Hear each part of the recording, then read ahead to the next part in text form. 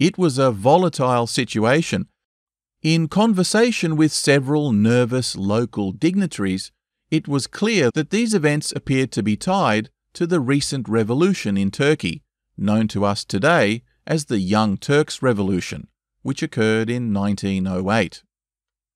You see, in 1876, the Turkish parliament had passed a progressive set of reforms, including a constitution, which brought its monarchy's role in line with that of other European powers.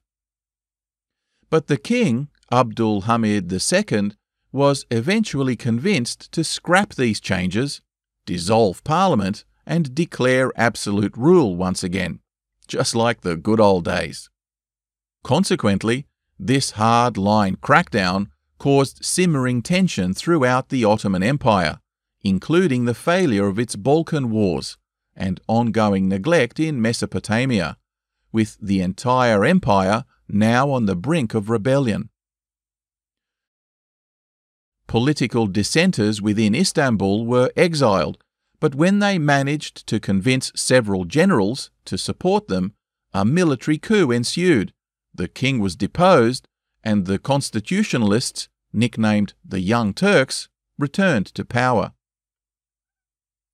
Now, you'd think that the situation would have improved following the restoration of the constitution, and that the parliament would continue with its progressive reforms. Unfortunately, nothing could be further from the truth. As so often happens in revolutions, the agenda can change so much that the new regime becomes as repressive as the old one, and frequently more so.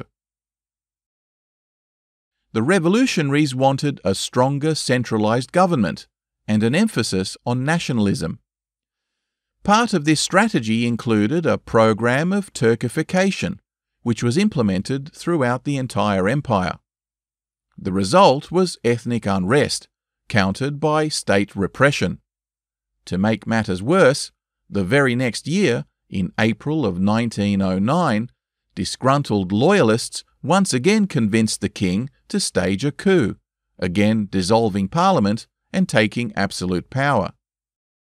He was supported by factions of Islamic hardliners, all calling for the abolition of their Napoleonic style of constitution and a reversion to Sharia law.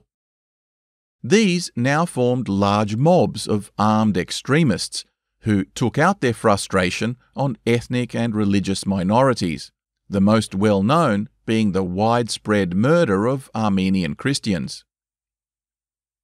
It was during one of these riots that Dick Doty Wiley, now a lieutenant colonel at the British consulate in Konya, took the unprecedented step of writing urgently to the local governor and pleading with him to lend him an escort of a few of his soldiers, including a bugler. They all together now galloped out into the middle of the riot and dispersed the armed mob, who had already murdered hundreds of people. Dick's reckless bravery effectively ended the entire massacre. For his trouble, he received a gunshot to the arm and several medals for valour from both the British and Turkish governments.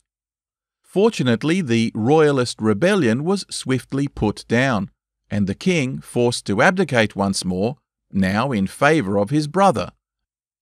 For a time, the killings would cease.